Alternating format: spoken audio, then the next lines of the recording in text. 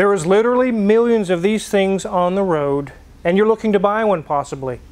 What can you expect to fail if you buy one? Let's get started.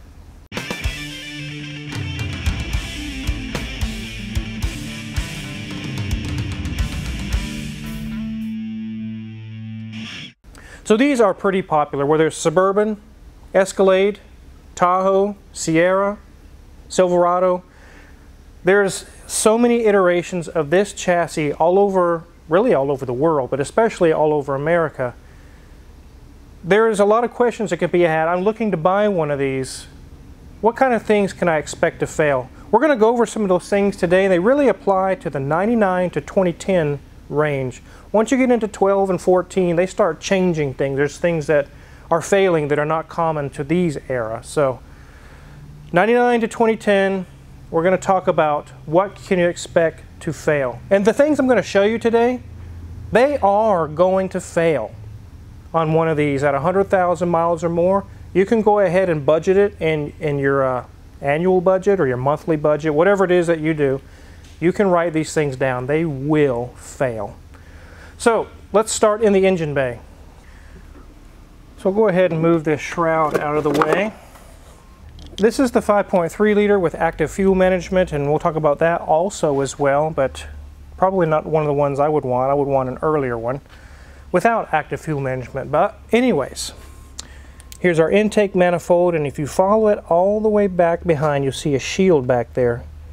Behind that shield is an oil pressure sending unit. You can't see it, it's hard to see right now. It's actually hard to change out. I can do them without removing the intake, and they're not fun. These are known to fail and leak oil all over the back of the engine, making it look like a rear main seal is leaking or something's bad going on when it's not. They're also known to fail, and your oil pressure gauge will show 0, or sometimes all the way past 80, even when the engine isn't even running. It's a very common failure point. I personally, in the years when I was working at a different shop, probably changed out 300 of them. They fail over and over and over. So if your oil pressure on one of these vehicles we just mentioned goes to 0, it probably is not your engine just dying on you. It's probably the oil pressure sending unit. So if you're buying one of these, you can budget that's going to fail. It will fail. If they fail, it's typically a couple $100, the cost of the sensor and some labor to get it replaced. It's really not that big of a deal, but plan on that happening. The next thing we're going to look at is this 175 amp mega fuse right here.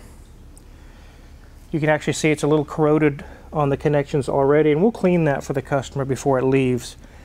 There's so many times that a customer with an Escalade or Tahoe or whatever complains of a no-start condition. I tell them to wiggle the connections there on that fuse, and boom, it starts. It's just a common point to get corrosion there, and it gets a poor connection.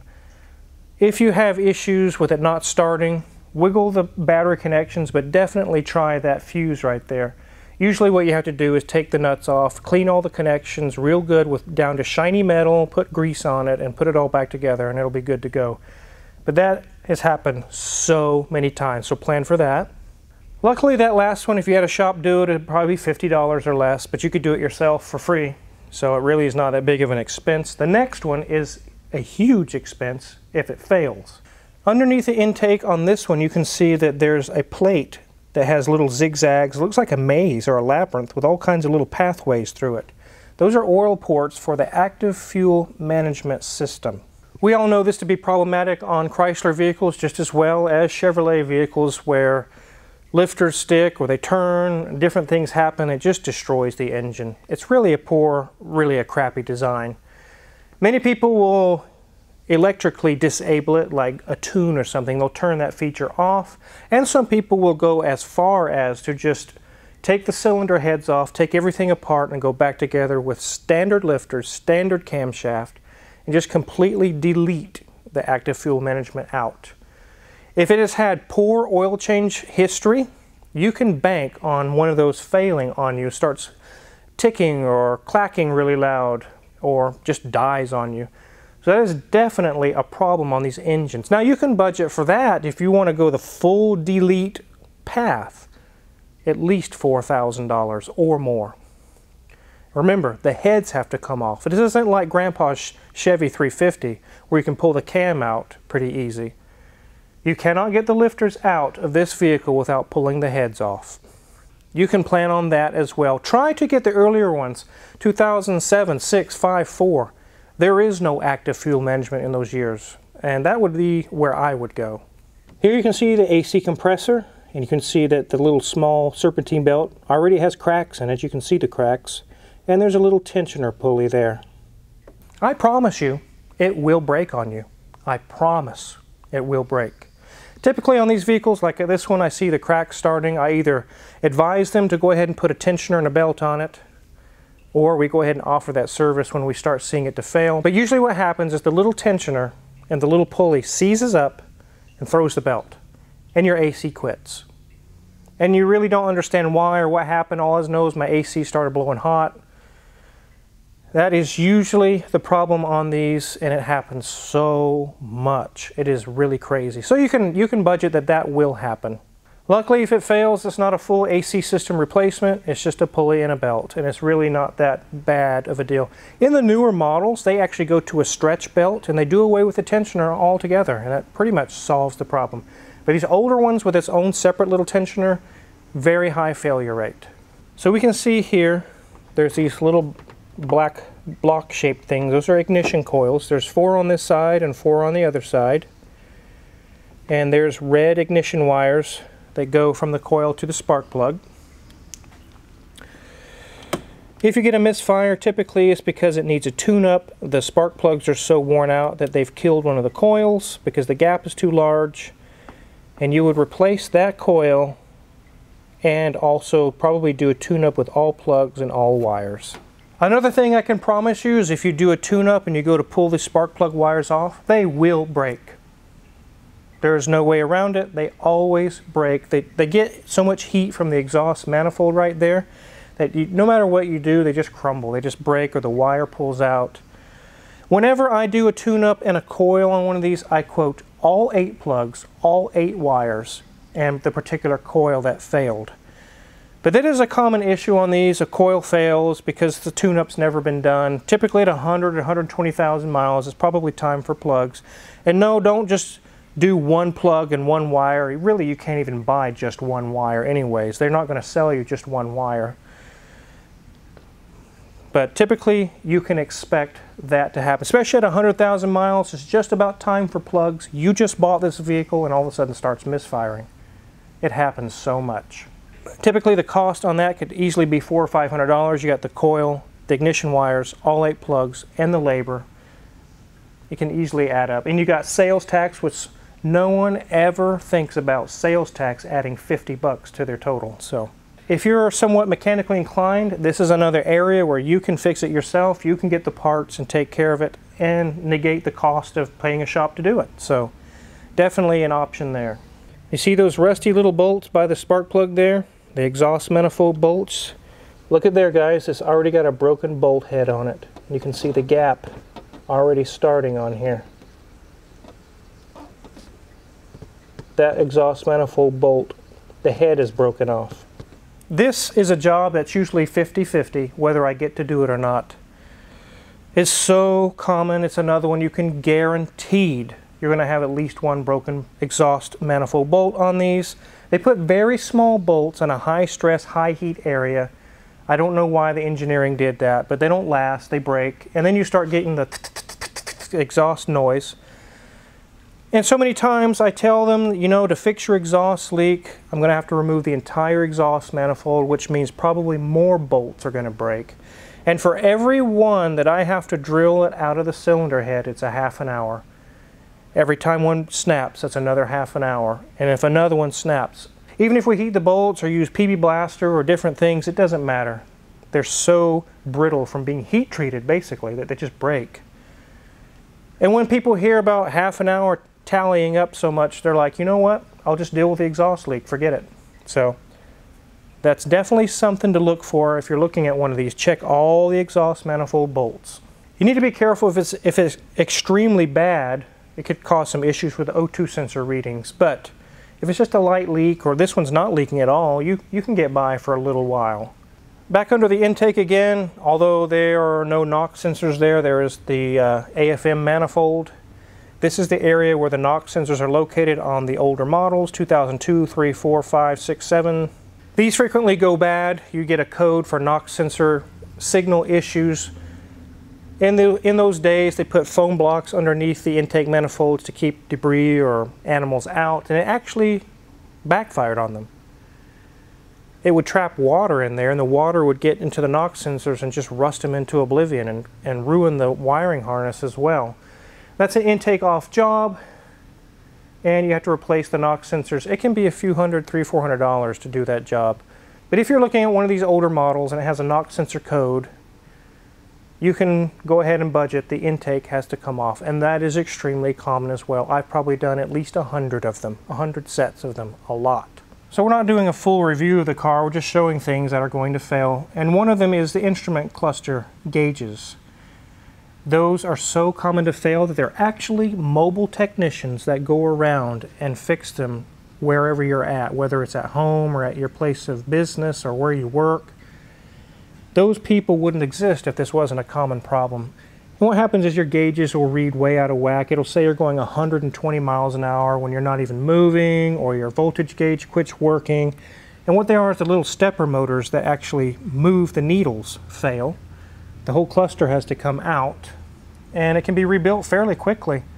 We just had them done on Hoovie's beautiful Suburban, that teal green, what was it called? Riptide Blue. Riptide Blue, yes. The Suburban that he has. That's so nice. That's been fixed, and it was done very, very quickly. So that's something you can expect to fail. Yes, the HVAC system you've seen in the red truck where we had to replace the actuators while it was all apart.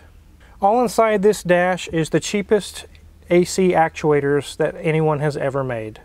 Whether it be for the blend door, or the recirculate door, or the mode door, they always fail, and they start going click, click, click, click, click, click, click, and you can hear them when you turn on your car, and it's annoying. Or either that, or they just don't move at all anymore. You go to turn the dial to temperature or mode, and nothing happens. It's just stuck. And sometimes it is a dash out job, but sometimes you can also get from underneath. There's several that are easy to get to. If you're looking at one of these years I mentioned, Sierra, Silverado, Tahoe, any of these, you can also budget. You will be replacing HVAC actuators. I promise you will.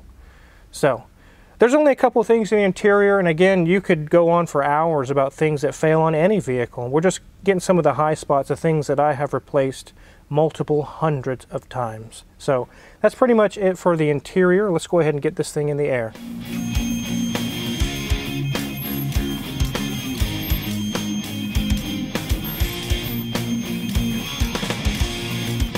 We're not doing a full review like I mentioned, we're just showing some of the common items. And again, you guys can probably list a few more in the comment section that weren't brought up in the video that are also common failure points, and let other people know. But like I said, I'm mentioning the things that I've seen so many times that I don't even have to, it's just like on the top of my head. So we'll start right here by the radiator. You can see it already has brand new transmission cooler lines right there. It's because they always fail. They start leaking where it crimps and drips all over the ground. You'll have red fluid on your driveway. They all will fail. I've done Duramax ones. I've done the 6-liter, the 5.3, the V6s. It doesn't matter. They will all fail in the lifetime of the vehicle. So that's definitely something to check for leaks. And like I mentioned, the little AC tensioner we just mentioned a minute ago, there it is at a different angle. It's just literally 2 bolts. And you have to take the main belt off as well, but it's not a big job, so just let you guys see that.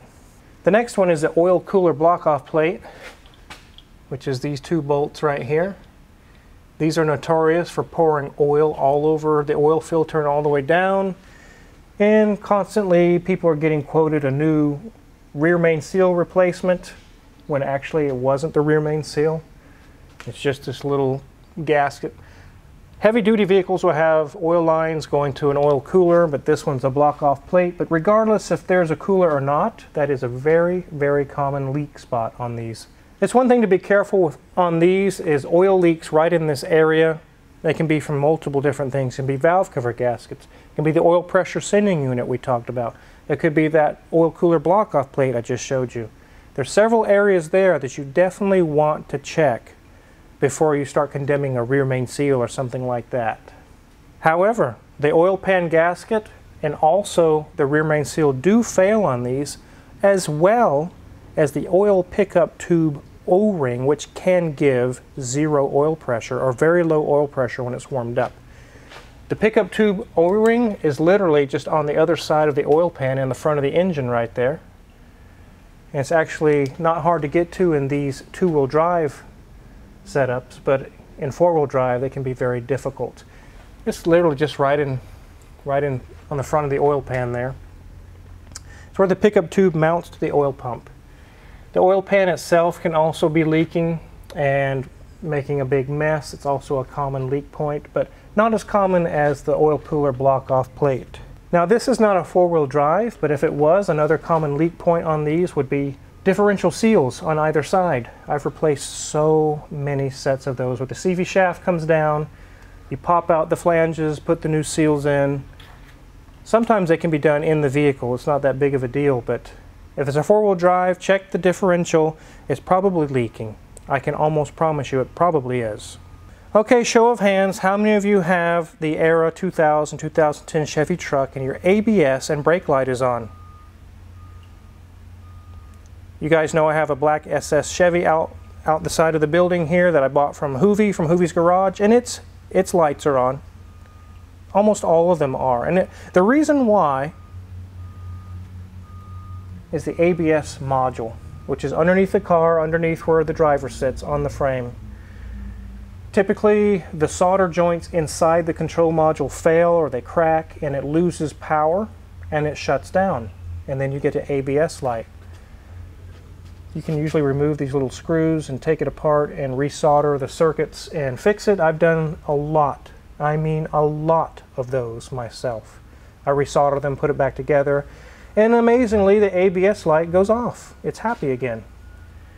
That is a massive, massive failure point on these. This is a 4L60E. And if you're towing a trailer in overdrive, shame on you. You're going to ruin your transmission. Well, let's get this thing on the ground and I'll tell you a little bit more about that transmission situation.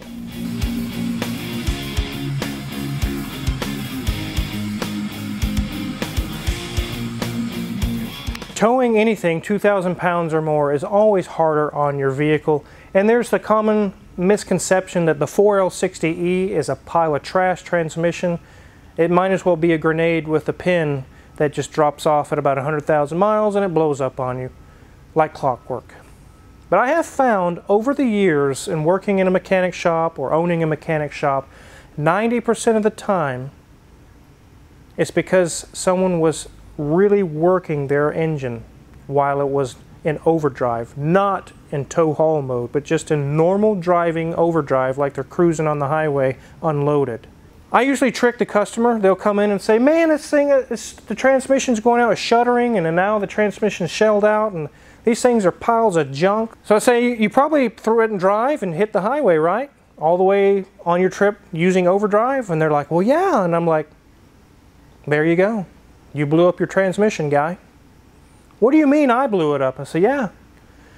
The torque converter lockup, or the little clutches inside the torque converter on these, are not designed to haul loads and put the brunt of the load of towing on those tiny little clutches. It will burn them up, and it sends the debris into the transmission, and then it just scores and destroys everything else. My mentor, the guy I used to work for, told me, if you're ever towing with a Chevy transmission, any of the newer 4L60Es, always, always have the overdrive turned off. Yes, you're going to get worse gas mileage, but I guarantee you the gas that you will lose is going to be way cheaper than a new transmission. These things are not designed to tow in torque converter lockup. They're not. So you can really prolong the life of these 4L60Es if you keep that in mind. You can about double the life of your transmission that way. Now I could ramble on and more. I could talk for another hour about the things that commonly fail. And like I said, you guys can let us know in the comments some of the things that you guys have seen that have failed on these. But these are some of the ones, like I mentioned, that I've seen so many times. It's almost like I wake up in the night and go, ABS module, AFM delete. That's just, there's so many of them. So that's why you wake me up in the middle of the night with random phrases. Yes, that's probably why. Thanks. Now, are these a pile of trash vehicle because of that? No. No, they're not. Because what I just did to this Suburban, I could do to any car on the face of this planet. Every car has high failure rates of this or that, even a Toyota.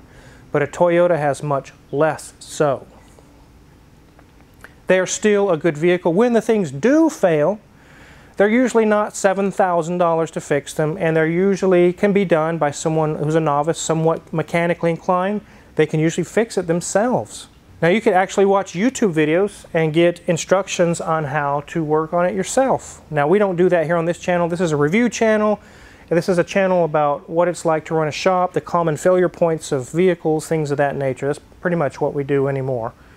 If you're curious what kind of tools that we use in this shop, check my Amazon affiliates link in the description below. We get a small cut and we really appreciate it. And make sure to hit the subscribe button because the schedule is full all the way to November. We have cars coming in left and right. And that means more videos for you guys. Thanks for watching.